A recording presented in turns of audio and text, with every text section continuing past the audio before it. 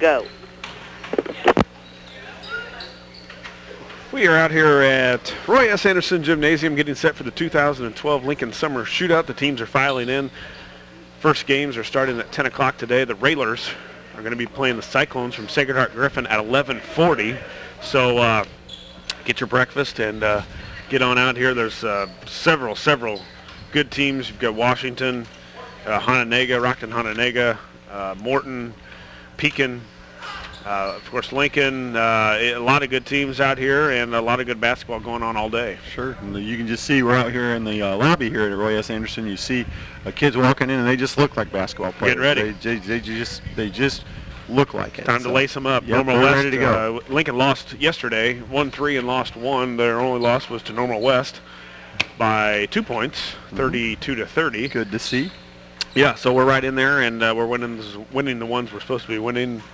And I didn't know about Edward getting hurt, so I didn't even know we didn't have him. So Sure. Sounds like some of the other Railers are stepping up. But you want your basketball fix, get out here. It's going on. The last game, which I hope the Railers are in it, is the championship at 4:15. So get out here and support not only the Railers, but that helps their Railer basketball program. It's a big fundraiser for them. I think they've got sandwiches, pork chops, brats, barbecue, hot dogs, of course the drinks and the candy and all that kind of stuff going on too. So Sure. get on out here. You got your basketball fix coming up at NBA. Sure. The playoffs. Going on right the now. Finals are going on right now. Yeah. Looks like it's tied. Yep. Headed back to Miami, as I didn't think Miami had enough to beat the Thunder at Thunder, but they did that on Thursday night. I think the Thunder got down about 18-2, and you just don't think about that. And the Thunder only scoring 2 points in 10 minutes. I mean, it just had a awful couple minutes, and I don't really think they could ever rebound from it. Yeah, I didn't watch any game too. I was at the Luke Bryan concert at the Sangamon County Fair. Luke Bryan, you can hear right here on WLCN. Sure. In your country station. So, but game one I watched from start to finish, and I just think it's going to be a good series. How entertaining is it to watch Kevin Durant, who's a very easy guy to root for, right. Very humble, very skilled basketball player. He's easy to root for, and then you got LeBron James, who's really easy to root against. So, well, and I want to ask you that. Why do you think because he's so good? I mean, he doesn't. I still the think older I get, I look for several things in a basketball player. One, you don't complain to the refs, Sure. because everybody in the NBA, whether if the whistle's blowing on them, they complain, and he doesn't get in trouble. And I guess maybe I'm getting older, and I am, but. To not worry about so much of the skill as much as does a guy get in trouble or does a guy show up the referee all the time. I mean, I understand you don't think you got to talk to him, but most of the players in the NBA do it every single call, and I get tired of watching that. So why is it so easy to root against LeBron? I kind of like him, really. Well, I think it boils down to two things for me. Number one is that I still think the decision and the thing that he the way he left Cleveland was I think it's probably still weighing on people's minds. One of the most tasteless things I've ever seen in sports. Right. And along with that, the way that he went to Miami in pursuit of a championship, I just, as a competitive person, I just don't buy it as far as I'm just going to build this dream team and go to the same place, and I just don't think that's how you should do it, But it might work. It might work, and the third thing, it kind of goes along with that, is just he's always been so hyped. I used to really admire him, but then the more that he is hyped up and just made into be the best basketball player, one of the best of all time, I think you got to win a title, and sure. I think he gets a little too much attention sometimes. I think Kevin Durant is, if I was going to start a team, Kevin Durant would be right there 1A, 1B with LeBron. So, sure. But it's fun to watch. Those two go at it. LeBron, the basketball player, is just, if you take everything else out of it, just a basketball purist. From that standpoint, I mean, he's unbelievable. I mean, right. He is just a Mack truck. Yeah. When he gets going, you can't. Really He's unguardable. an unstoppable force when he's got a head of steam. And it seems like that's what the Heat figured out on Thursday night, was that we need to go to the basket and Sure. start getting easy baskets, because Wade didn't show up on Tuesday night, and then he did a little bit on Thursday, but it was mainly LeBron. There's a lot of the basket. There's just a lot of fun players to watch. I like watching Dwayne Wade. I like watching Russell Westbrook. I love the Thunder, yeah. And James Harden is fun. Even some of the role players like Serge Ibaka and Derek Fisher. It's a good series. I'm not a huge NBA guy, but I think this is a fun series. And you know, I think Game 3's tomorrow night, and I'm going to try to check that out. Sure. Probably will. Yeah, and speaking of basketball, we want to give congratulations to Christian Van Hook, who is headed to Blackhawk College East in Galva, Illinois. Van Hook led the Rail Splitters, 11.9 points and almost 5 rebounds per game. The 6'4" forward is headed for academics and athletics. Also signed a basketball scholarship to Blackhawk East, who, coincidence, kind of B.J. McCollum, the old coach of Lincoln College, is at Blackhawk now. So he got some, not only did he see Christian, from what I understand, he talked to some people around here, of course, Coach Whiteman. Coach Alexander, who has a relationship with. You know, congratulations to Christian. He's going to be heading. We're rooting for them both, him and BJ. It's going to be, you can root for both of those guys in the same place. Whenever you can further your athletic along with your academic, it's kind of nice. You know, a guy gets to do what he's worked his butt off for. And and Christian's got so much potential. You know, it's almost, to me, it's almost surprising that you know, a bigger school didn't come calling for him, and now he'll have that opportunity at a junior college to play 2 years and prove himself in 2 years. And Coach McCollum, as you and I both know from Lincoln College, has proven that he can get players moved on and get them to a higher level. And you know, hey, you're going to get a college degree in the process if you do the right things. So good for Christian, and you know, we'll be rooting for him. Maybe except for when he plays Lincoln College. Since I'm employed at Lincoln College, you know, if Blackhawk East plays Lincoln College, I can't really. Well, and they did play College here last year. Yeah, I think at a tournament or something. So you know, we got a chance maybe to see Christian play basketball again here. Just not wearing a Railers uniform. So congratulations to Christian. Hey, we got to take another quick commercial break. The teams are starting to warm up. Get 18 minutes and 32 seconds and counting before Springfield and Jacksonville take court. I don't know who some of the other games. Quincy and Mount Zion are playing. Alton and Rochester and Moline and Canton are the 10 o'clock start. We got 4 courts going on, so a lot of basketball. Come on out here, Roy S. Anderson Gymnasium, WLCN 96.3 FM and WLCNonline.com. 2012 Lincoln Shootout is almost underway on the Saturday session, the championship day.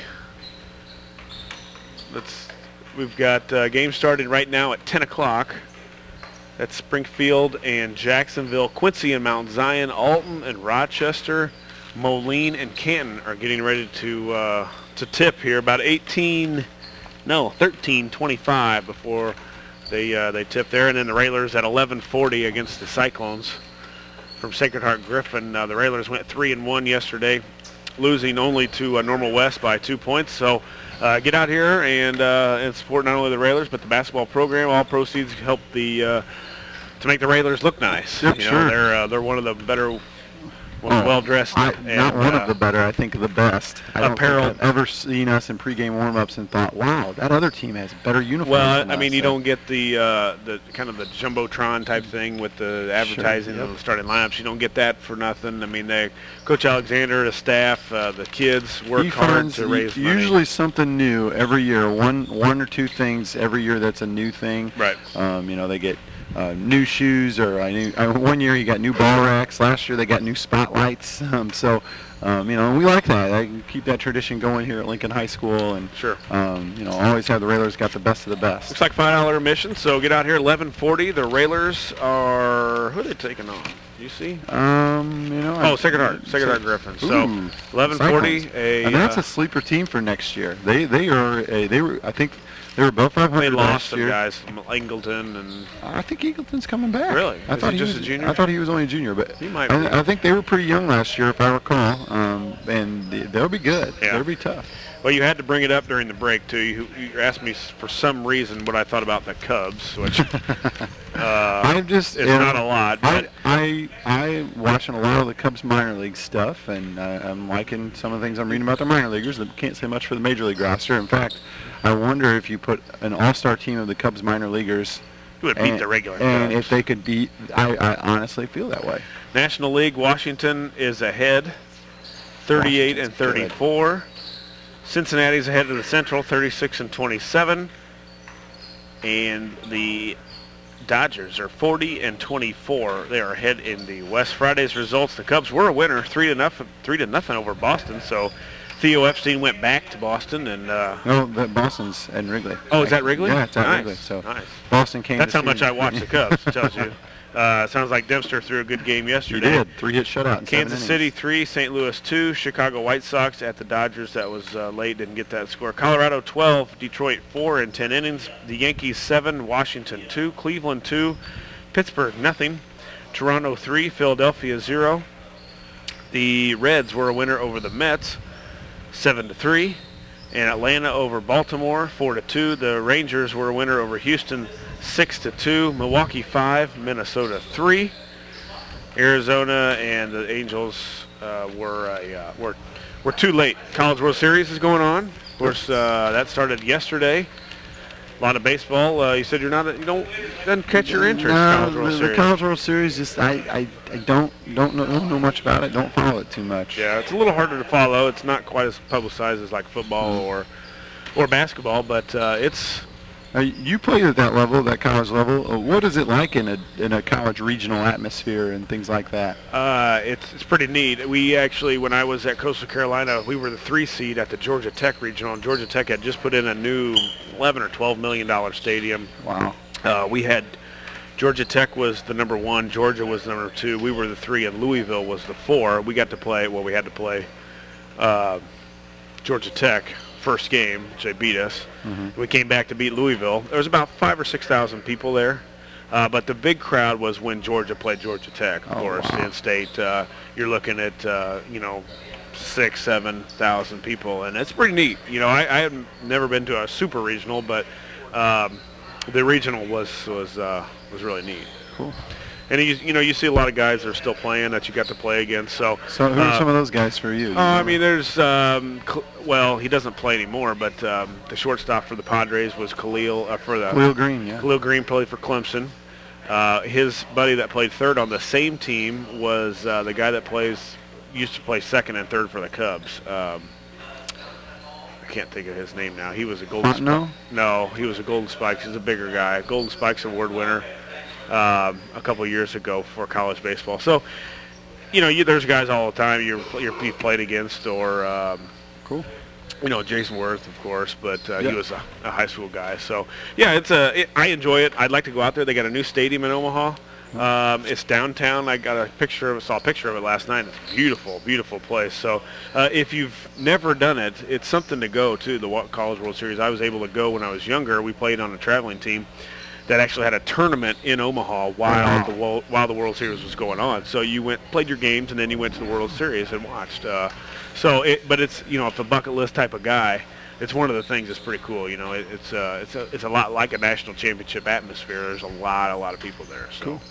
The other big sport event right now is the U.S. Open. Looks like Tiger's making a run. And then I saw yesterday some of the news reports throughout the day were that a 17-year-old kid had to lead in the U.S. Open for a while. I can't even imagine. Yeah, I saw a little bit of that, and pretty neat. Yeah, one of the things they were saying was that if this 17-year-old kid does do really well, he's going to have an interesting choice, because if you're an amateur, to keep your amateur status, he can't accept his money. So, I mean, let's say he gets second or third, and the payout's $700,000 or $800,000. He might have to either take that money and not be a college player anymore, forego his college eligibility. That's a tough decision. Well, I wondered that too. Catherine Hepler's playing in the it's an LPGA event. The Tours Tate and Lyle Players Championship at Hickory Point Golf Club. Sure. Indicator, and it's a payout for first is $100,000. Oh my goodness. So I was wondering, what if she wins? She's not going to be able to. She can't collect the money. Nope, can't collect the money. So or she's not going to go to college, I guess. Yeah, I mean, well, you can go. You just can't play. You just can't play for Mizzou or wherever you're going to go to college. Sure. So case, Mizzou. It sounds like she struggled a little bit yesterday. She is tied for 108th. So unless she makes a heck of a comeback, we're not going to have to worry about the money. I wouldn't put anything past her. She's been there before. She could throw up a 68 or a 66 with anybody. So. Right. Not like you. No, I can throw about a 266, something like that. Lincoln College, your employer, signed a couple guys, a Sure. couple good ones. Yeah, the other day, the basketball program. Talk a little bit about those guys. Very exciting for the college. We signed Aaron Simpson and Marjan Bryant. Marjan averaged about 11 points a game last year. Talking to the coaches, is highly athletic. He's about a 6'2", 6'3" guard.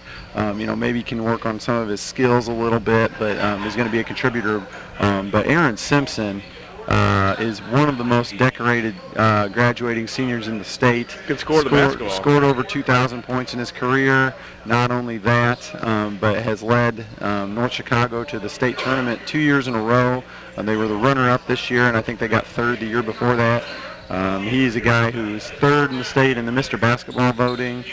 He's first All-Team Chicago Tribune, All Chicago Sun-Times, All Associated Press, All IBCA, all the big ones. All the big ones. And he's from what I understand, he's very exciting to watch. He's a 6-foot guard who can shake and bake a little bit, like a little Allen Iverson. 812 points as a senior. Yeah, that's a lot of points. 25.4 per game. Yep, high scoring guy, and from what I understand, they're going to lean on him a little bit to be a leader, and should be bring some excitement over to the new gym at Jack Nutt Arena at the Lincoln Center. So, new coach over at Lincoln College, and we're going to try and get him on. Lincoln College also bringing in a local flavor. Jordan Gessner going to join the Lynx next year, and I think Jordan's a kid who can really thrive off of Aaron Simpson, because if Aaron Simpson's is quick and has the ability to drive the basketball to the hoop as everybody says he does, that's going to open up some shots for Mr. Gessner. So Jordan and Aaron will be good friends, I'm sure. Funny how we're talking basketball already just in the middle of summer, but we're out here at the 2012 Lincoln Shootout. They're going on all day until 4:15. The championship game starts at 4:15. The Railers are getting, they'll be playing the Cyclones from Sacred Heart Griffin at 11:40. We've got some of the losers bracket kind of going to be starting here in about 4 minutes. We see Springfield. IBCA Hall of Famer Greg Alexander out here pointing around some Lincolnites, Andy Fitzpatrick and Blinn Bates. So going to help out. And we want to thank a lot of the volunteers too. It takes a lot of volunteers to keep this thing going. There's cheerleading coach Lauren Shander walking in. Must be some cheerleading stuff going on today too. As I'm going to be running the scoreboard for a little while, so a lot of volunteers, a lot of things happen. Have to go on right to run something like this, and even more when coach talks about moving this from 20 to 32 teams next year, which will be even more, but more hard work. But more help for the basketball program out here at Roy S. Anderson Gymnasium. I want to thank some of our sponsors. Jake's Furnishings, located at 1100 Woodlawn Road in Lincoln. Open 7 days a week. Phone them at 735-1212 or go online to jakesfurnishings.com. Jim Grimaldi, criminal defense attorney, Logan County's only law firm dedicated exclusively to the practice of criminal law. Phone them at 217-651-8089. The Christian Village, the area's leader for senior living and healthcare services. Phone 732-2189 for a tour. Goodwill of Lincoln. Find everything for everyone at the Lincoln Goodwill store next to Kroger. Open 7 days a week. Phone them at 732-6700. Eaton Corporation, America's choice for top quality high performance electrical equipment for over 53 years. Edward Jones, financial advisor Bob Neal, 735-2585, or stop by the office located at 218 South Kickapoo in downtown Lincoln.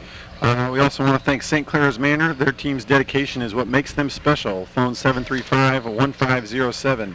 Lincoln College, my employer since 1865. Phone 1-800-569-0556 to schedule your personal tour and meeting with a professional admissions counselor. Most likely that will be me if you're from Logan County, so come see me at Lincoln College. Cross out that professional then. Yeah. I don't know about that. Maybe it's not me. Fricky Calvert Schrader Funeral Homes in Lincoln and Mount Pulaski, providing professional care and compassion since 1890. Century Dental Center. Experience the convenience of one-visit dentistry at Century Dental Center with 2 locations. Visit Chatham or downtown Lincoln. Community Action Partnership of Central Illinois. Phone 217-732-2159 for information on all of the services they have to offer.